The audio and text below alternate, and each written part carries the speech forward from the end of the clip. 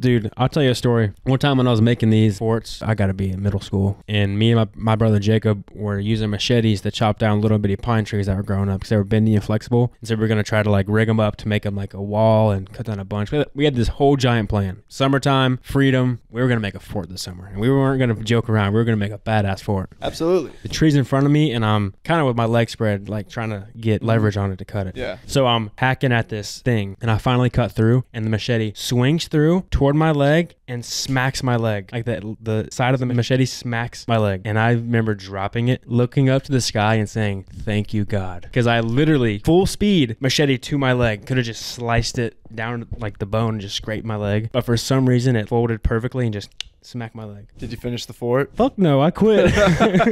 Come on.